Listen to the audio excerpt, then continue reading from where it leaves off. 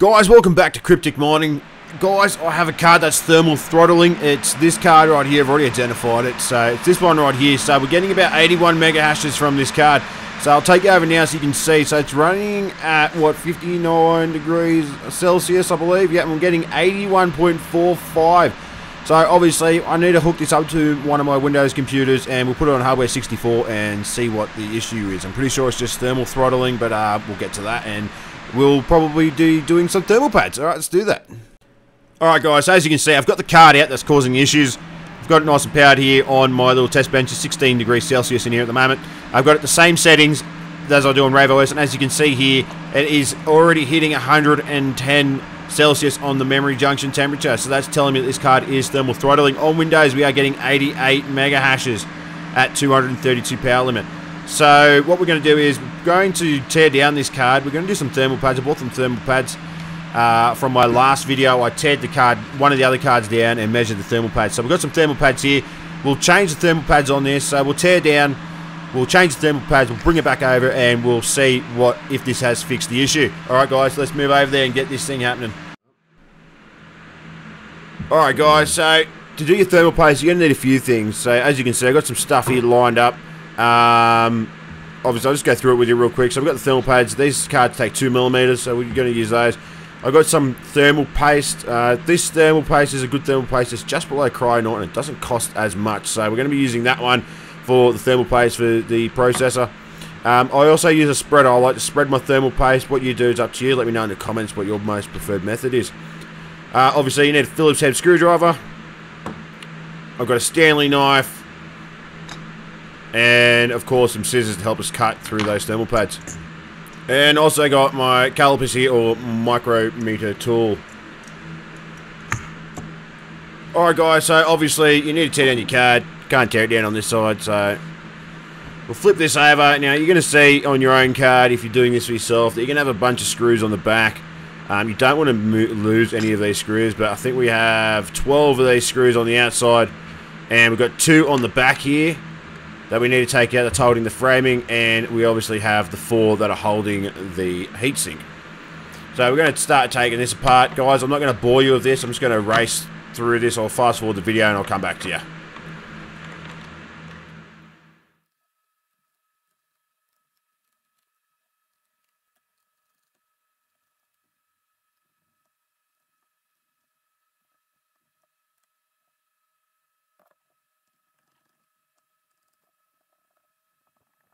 So this thermal paste is absolutely rock solid. That's why I had a little bit of trouble trying to pull this apart. So we'll get this fan out and we'll take a look at the card and the thermal pads. There we go. Alright guys, so you can already see on this here that these are the thermal pads around the outside here that are for the memory chips. Okay, now this pad here actually seems not to be too bad. It's actually still looks like it's in good condition, but we'll change it anyways. We've got some of the other thermal pads that have actually ripped off and is sticking to the memory chips or the memory modules. So we're going to clean all this up. I've got a little bit of solution here. It's just going to clean up the CPU and we'll clean up the card. So I'll race through this once again and then we'll get back to it.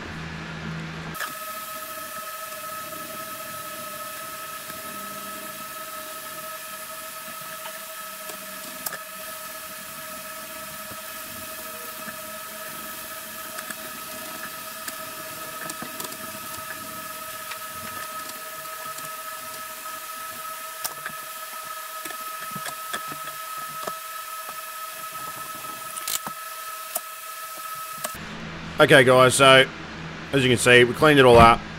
That thermal paste is on there pretty tight.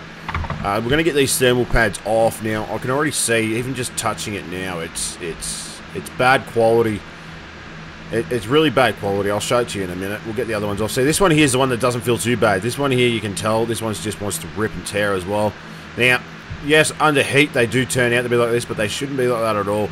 So, look, I'll show you guys. So, see, this just tearing. See how it's just tearing in the middle? It shouldn't be doing that. Obviously, under high heat, it does do that, though. This one's alright, except that last little bit there. That was about the same.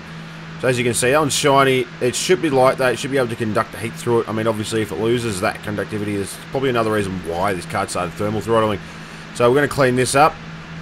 And we want to make sure that everything is all cleaned off so we don't have any residue left. So we'll make sure we wipe this clean as well. It looks like Ethereum has been pushed back, so I'm a little bit excited about that, just because obviously we can keep mining that for a while. I was coming up with a game plan to obviously keep mining, because I mean obviously depending on the profitability, it's probably going to be a bit all over the shop, especially with all those terahashes that are on Ethereum right now. I need to go somewhere else, but yeah. Alright guys, so let's measure this thing up. So we can see that this here is 1.5 centimeters wide.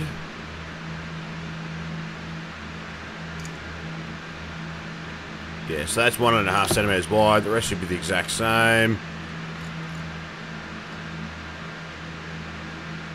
Yeah, right on 1.5 centimeters. So they're all the same, so obviously we know that we just need to keep that width. The length of this is 5 centimeters. Just double check that. So to set that to 1.5. Yep, that's perfect. And we'll check that it is 5.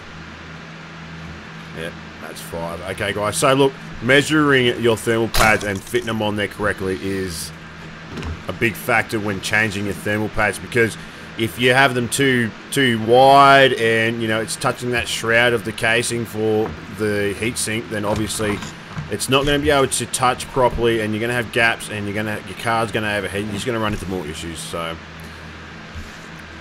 guys, it is good for me that the Ethereum delay, and other miners that the delay has happened, because obviously we can keep mining it, we can keep that high profitability for the meantime, possibly the next 8 months.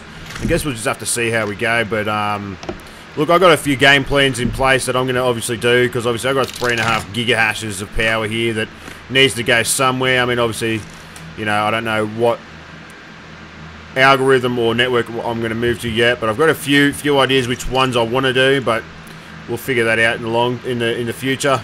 So guys, I'm just going to measure these up, cut them, and I'll get back to you.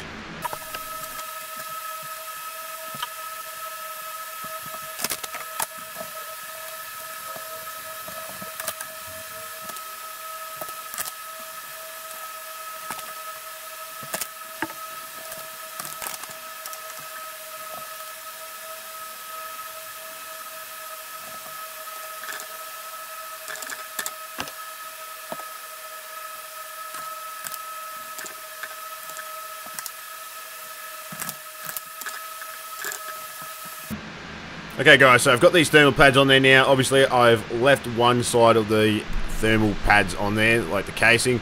We're just going to give this a good clean, because we need to do the thermal paste. And obviously if you're doing your thermal paste, you have to do your thermal paste. You can't remove that heatsink and not do your thermal paste. So obviously we've got, as I said, we've got the MX5 thermal paste here. Hang on. There we go. Okay, so now, I like, as I said earlier, I like to spread my thermal paste. What you guys do is, you know, up to you. Let me know in the description if you guys have your own methods. But I like to make sure there's absolutely full coverage on this. I think that's a very important factor, especially for a GPU. And you want to make sure that you have that full coverage. Now, obviously, I'm only applying a little bit now, and if I need to, I'll apply a little bit more later. We'll start that coverage, and we'll move forward from that, because obviously we don't want to have too little, and we don't want to have too much, especially when it comes to a GPU. So once again guys, I'm just going to speed up this video, and yeah, we'll get this thermal paste on.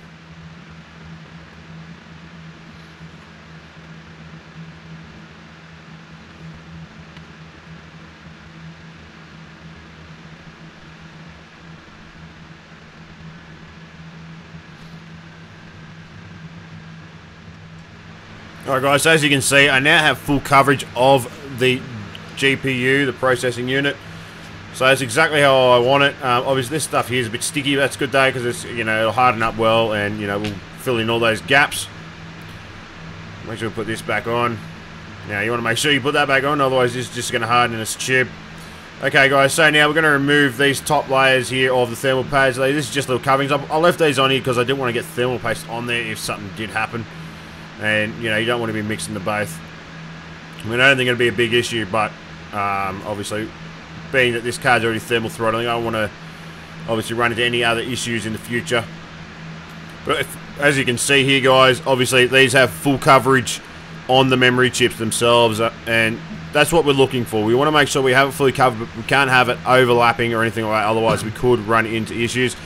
Now, obviously, we've still got the thermal pads on this card here. As you can see, these are just for the other chips on the board. We're not going to be replacing these because these aren't causing the issue. Alright guys, so I'm just going to speed up the video again. We'll just get this card back together and then we'll take it over and start testing it.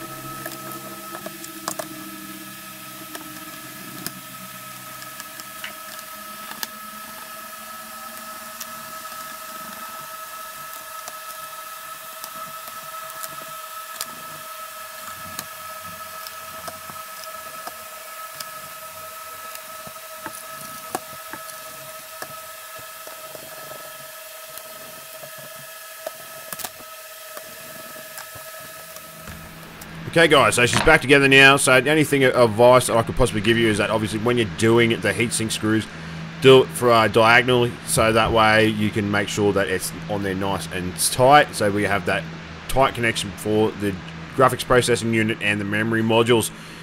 Okay guys, so I'm going to grab this camera over here and we'll take this card back over to the test bench and we'll put it on the computer, we'll plug her in, we'll get hardware 64 open and we'll see what kind of hashes we're getting. So guys, I'm hoping that the thermal pads do fix this issue. I mean, obviously there's a few other reasons that a thermal throttle may happen. It could be because of voltage spikes, it could be a few things, but I'm pretty adamant that this here was obviously because that memory clock is hitting 110 Celsius, which obviously for these cars thermal throttle. So we're going to plug this in, we'll get it onto the Windows system. We'll see also as well with those thermal pads on there how much temperature has dropped on those memory junction modules, so I'm really keen to see that. So yeah guys, I'll get this thing plugged in, I'll get the computer turned on, I'll load everything up and I'll get straight back to you. Okay guys, so we have it all plugged in, we've got hardware info open, we've got MSI Afterburner open. Now the fan is running a little bit quicker than it was before, but our memory junction temperature at the moment is only 34 Celsius. We're just starting up the miner now, so we're going to see where that hits, and we're going to see if we're still going to be getting those 99 mega hashes. Now, if I see 99 mega hashes straight away, I know this car's going to be working, because as soon as I plugged in last time, it was on 88 mega hashes. So we're only hitting 56 Celsius, 62. Obviously, that'll keep moving up just a little bit from here. Okay, we're hitting 64, 66. Now, guys, there should be a pretty good saving on the temperature here. Okay, so we're hitting 99.28 mega hashes at 230 watts of power, and the fan's currently sitting at 80%.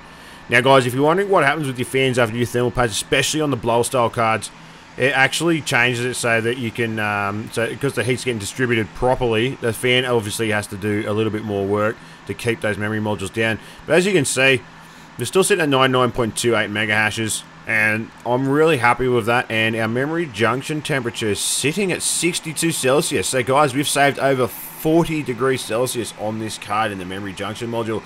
So I'm more than happy with this. So what we're going to do now is I'll take this card out, I'll get it back in the machine, I'll put it back on the Rave OS, and we'll see what kind of stats we're getting.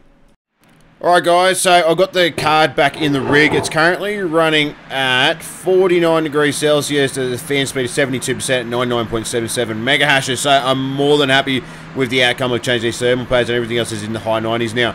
Now guys, obviously, as I said, the fan speed will probably stay up a little bit on this card because obviously with the turbo variant card, it has to obviously take care of the extra heat that's going through the heatsink. Guys, I hope you enjoyed this video. Don't forget to hit that like button, subscribe button, notification bell. Be safe, and I'll see you in the next video. Peace.